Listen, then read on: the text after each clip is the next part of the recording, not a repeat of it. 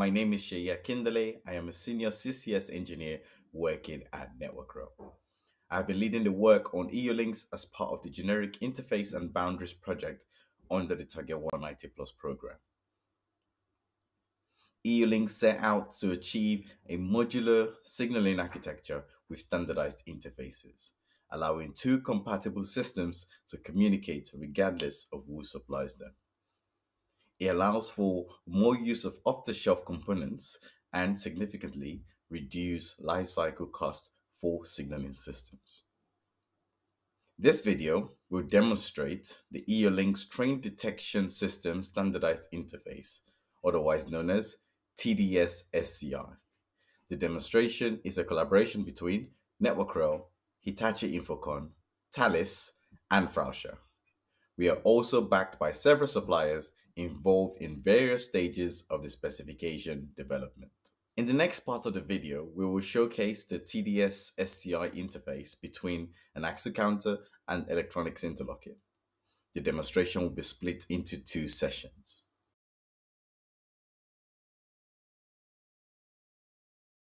In this session, you'll see the Thales AZLM axle counter based in Germany connect over IP to the Hitachi InfoCon simulator based in the UK.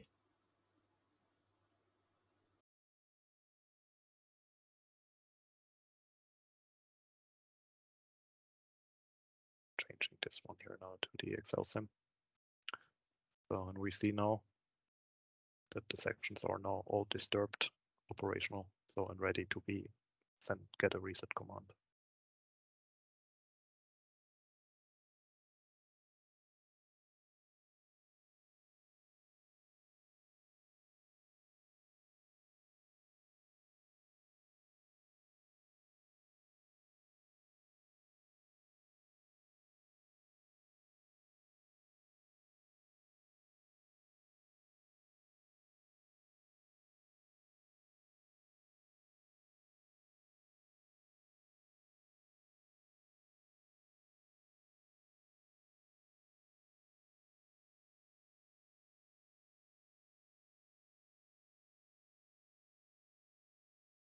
Okay. Now we see that all sections of the station are indicated as clear to the interlocking. So now I'm just switching now to our detection point simulator, where we can simulate the wheels of a train. So, and I'm passing now here from the first detection point in reference direction into the section. So going here, we can see now with the first axle that the section changed to occupied here on the red color. In the background, we received here now from the axle counter system that the section TVP S1A changed to occupied. So if I'm going now with the next axle, it's not changing anymore until I'm now starting to leave the section again with the next detection point. So it's 1A to 1B. So I'm going here with the first axle. So 1B is now occupied. And we can see here as well that the section 1A changed the color because now the train is out counting now from the section. So it means that we are enabling now the conditional reset again. That is possible due to the out count. And with the next axle, the section is changing to clear. And this we can do now for all the detection points on that line sequence.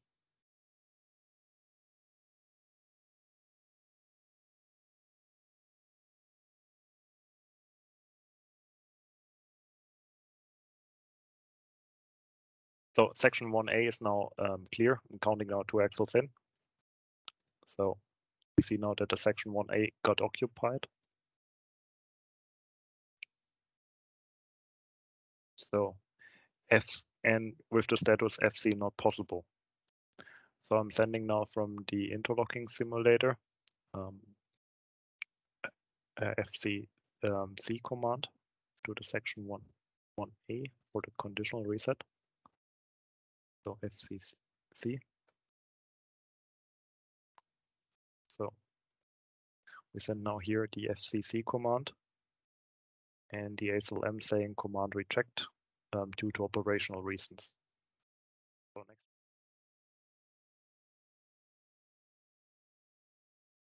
In this session, you will see the Frauscher axle counter based in Austria connect over IP to the Hitachi InfoCon simulator based in the UK.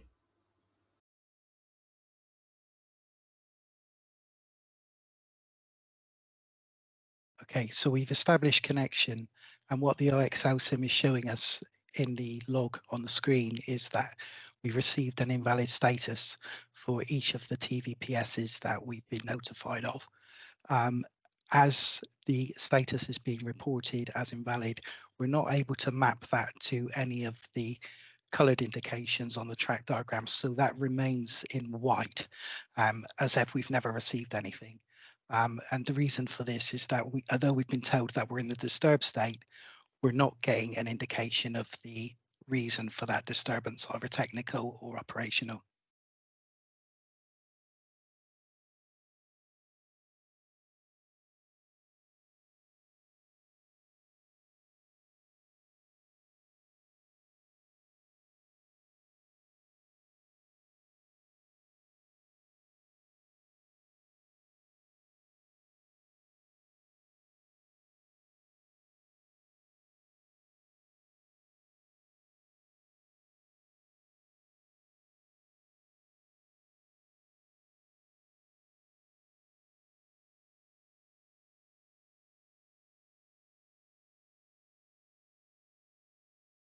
Okay, I will now count in some axles and move the train from 1A to 1K.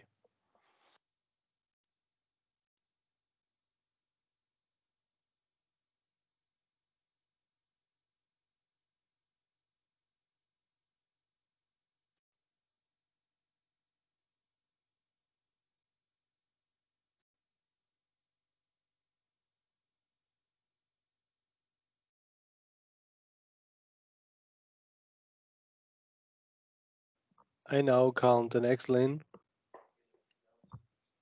and send in force clear.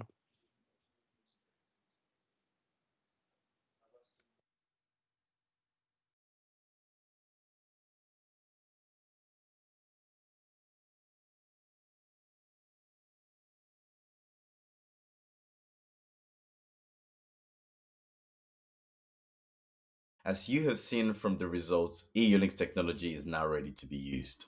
It allows safety critical messages currently in use in the railways today to be sent in a different format while retaining their initial purpose. By standardizing the interfaces, we create a modular and upgradable infrastructure.